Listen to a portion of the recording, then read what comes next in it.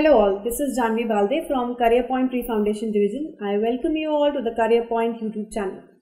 Today I am going to discuss with you how to write subjective answers a better way to score good marks.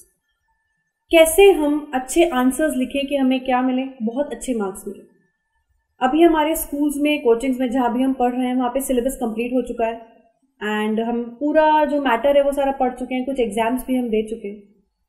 Problem कई बार हम exams में face करते हैं कि हमने पढ़ के तो सब कुछ गए बट हमें एग्जाम में लिखने में नहीं आया। मेरे पास कई बार स्टूडेंट्स आते हैं, मैम मैंने पढ़ाई भी की थी, मैंने एग्जाम भी दिया, मैम मैंने पूरा लिखा भी सही बट आपने मुझे मार्क्स नहीं दिए। आई ऑलवेज टेल देम, बेटा आंसर लिखने का एक तरीका होता है जिसको हमें फॉलो करना बहुत जरूरी है, अदरवाइज हमारा आंसर प्रेजेंटेबल नहीं लगता।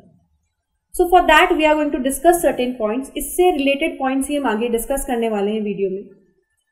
फर्स्ट ऑफ ऑल, उसके पहले हमें जानना जरूरी है कि किस तरह के क्वेश्चंस हम फेस करेंगे हमारे एग्जाम्स में। सब्जेक्टिव आंसर्स को स्पेसिफिकली मैंने टॉपिक ये इसलिए लिया है, मल्टीपल चॉइस क्वेश्चंस को आंसर करना कंपैरेटिवली इजी है, वहां कुछ नहीं है, आपको नॉलेज है, आपको जो आंसर पता है उसको टिक करना है। But in subjective answers there are times when you know everything, कि आपको पता तो है सब कुछ but you are not able to right it, आप उसको लिख नहीं पा रहे हैं सही तरीके से, उसको बता नहीं पा रहे। So for that we must know the questions which are coming, किस तरह के क्वेश्चंस हमारे पास आने वाले हैं एग्जाम में, इसके बारे में हमको पता होना चाहिए। So on the basis of marks I have divided them into 4 types, obviously you know it. 1 mark question, 2 mark question, 3 mark question and 5 mark question. 1 mark question बहुत छोटा सा आंसर होगा, 1 liner 1 word. 2 mark question comparatively थोड़ा सा longer होगा, आपको उसमें 2 lines लिखनी होगी, डेफिनेशन होगी, ऐसा कुछ होगा। 3 मार्क क्वेश्चन में वो डिफरेंस पूछ सकता है या 2 क्वेश्चन पूछ सकता है एक साथ। 5 मार्क क्वेश्चन कंपैरेटिवली और लार्जर होगा, उसमें आपको वो 3 क्वेश्चंस एक साथ पूछ सकता है, वो डायग्राम के साथ में एक और क्वेश्चन पूछ सकता है। So there are different ways of answering, different the questions carrying different marks. अलग अलग क्वेश्चंस के लिए आपको अलग अलग तरीके से आंसर देना जरूरी है। Here I have divided the whole pattern or the whole method of writing an answer into 5 points। 5 तरीके से 5 इंपॉर्टेंट चीजें हमको ध्यान में रखनी है अपने आंसर्स को अच्छा बनाने के लिए। The first thing is writing and neatness। Writing सुन के बच्चे घबरा जाते हैं कि मैम राइटिंग के बारे में बात करिए, ओ मेरी राइटिंग तो बहुत बुरी है, मैं कैसे अच्छा आंसर लिख पाऊंगा। नहीं बेटा, घबराने की कोई जरूरत नहीं है।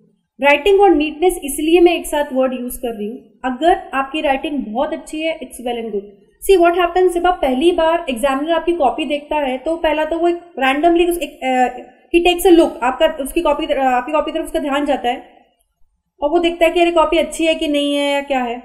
So first impression is your writing and neatness. अगर आपने बहुत अच्छी हैंड राइटिंग में लिखा है लेकिन बहुत पास वर्ड्स लिखे हैं, जगह कम छोड़ी है, तो आपकी कॉपी शायद अच्छी ना दिखे। अगर आपने बुरी हैंड राइटिंग में लिखा है फिर भी नीटली लिखा है तो शायद आपकी कॉपी और भी अच्छी दिखे। हमें ये ध्यान में रखना है कि राइटिंग कोशिश करनी है अच्छी लिखने की, अभी भी टाइम है, राइटिंग प्रैक्टिस करो। दूसरी बात, अगर राइटिंग अच्छी नहीं लिख पा रहे तो वर्ड्स के बीच में स्पेसेस छोड़ना स्टार्ट करो। इससे क्या होगा, आपके आंसर क्या दिखाई देंगे, बेटर दिखाई देंगे और पहला इंप्रेशन एग्जामिनर पे बहुत अच्छा पड़ेगा। फर्स्ट थिंग राइटिंग नीटनेस हो गया। Second is writing answers to the point answer. उसने क्वेश्चन क्या पूछा है, आप क्या आंसर दे रहे हैं, ये समझना बहुत जरूरी है। जो क्वेश्चन उसने पूछा है एग्जैक्टली उसका आंसर आपके पूरे आंसर में होना बहुत जरूरी है। समटाइम्स व्हाट हैपेंस, हम क्या करते हैं, वर्ड लिमिट के चक्कर में हम कुछ भी लिखते जाते हैं और जो काम की बात होती है वो लिखते ही नहीं है। ऐसा नहीं है कि वर्ड लिमिट इंपॉर्टेंट नहीं, वर्ड लिमिट इंपॉर्टेंट है but the core of answer should always be mentioned and I will tell you why. मैं बताती हूँ क्यों। Whenever your copies are being checked with the examiner, जब एग्जामिनर के पास आपकी copy check होने जाती है, वो ऐसा नहीं है कि अपनी नॉलेज के बेसिस पे आपकी कॉपी चेक कर देते हैं। उनको एक आंसर की प्रोवाइडेड होती है, एक आंसर बुकलेट होती है उनके पास, जिसके बेसिस पे, जिससे मैच करके उनको आपकी कॉपी चेक करनी होती है। So there are already framed answers which are there for comparing it with your answer की। आपकी आंसर बुक के साथ में उसको वो आंसर की को मैच करना है। अगर आपने वो सारा कंटेंट जो उसकी आंसर बुक में, जिसको सीबीएसई से इशूड आंसर बुक मिली है, उसमें लिखा हुआ है तो वो इजीली आपको मार्क्स देता है। बट अगर उसको नहीं मिलता, वो आंसर जो कोर है आपके आंसर का वो नहीं मिलता, तो ऑब्वियसली आप कहीं ना कहीं सफर करते हैं। टू डील विद दिस, इससे डील करने का बहुत अच्छा तरीका है, एग्जामिनर को खुश कर दो। कैसे करेंगे भाई हम एग्जामिनर को खुश?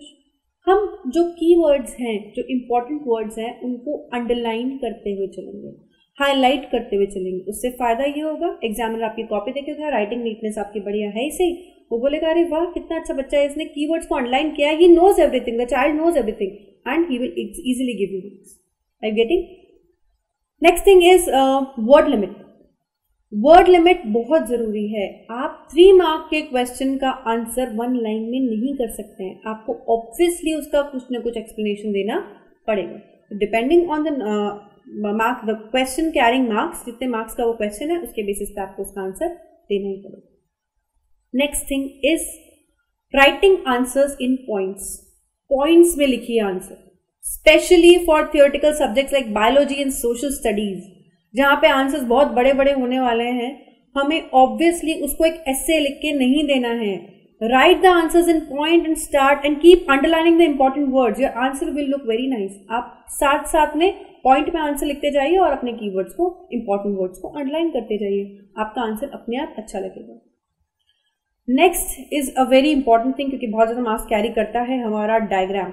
डायग्राम ऑब्वियसली साइंस में ही ज्यादा देखे जाते हैं।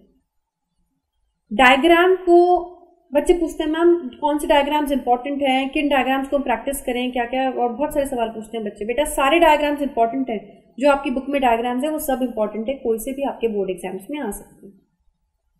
बट डायग्राम बनाएं जब भी, छोटा डायग्राम कभी ना बनाएं। कंपेरेटिवली थोड़ा बड़ा साइज का डायग्राम बनाएं और उसको लेबलिंग करना ना भूलें। दोनों चीजें, both the diagram and the labelling should always be done with a pencil. एक पेंसिल से बनाएं उसको, हमेशा पेंसिल से डायग्राम बनाएं और पेंसिल से ही उसकी लेबलिंग करें। लेबलिंग जब आप करेंगे तो आप प्लीज ध्यान रखें कि हम कोशिश करें कि लेबलिंग जो है सारे की सारी एक तरफ आ जाए, या तो सारी लेफ्ट साइड या फिर सारी right side. You can try it, आप ट्राई कर सकते हैं, जरूरी नहीं है, नहीं हो पाता तो obviously you have to manage someway और द अदर, बट कोशिश करें कि सारी लेबलिंग एक तरफ आ जाए। After drawing the diagram and labeling it and shading it and everything, write the name of the figure below it. हमेशा डायग्राम के नीचे उसका नाम, उस फिगर का नाम जरूर मेंशन करें। So this is the way you can add, these are the things you can add on in your habits to improve the quality of your answers. ये कुछ मेथड है कि आप अपने आंसर की क्वालिटी कैसे इंप्रूव कर सकते हैं। अभी बेसिकली अपना प्रिपरेशन सारा हो चुका है, एज एन हम सारा थ्योरी पढ़ चुके हैं। हमें फोकस जिस चीज पे करना है वो है ज्यादा से ज्यादा क्वेश्चंस प्रैक्टिस पे। Please bye some question bank, एक क्वेश्चन बैंक खरीदो अच्छा सा, उसमें ज्यादा से ज्यादा क्वेश्चंस पढ़ो, so that you are able to right good answers in your board exam. That is all for today and all the best for your board exam. Thank you.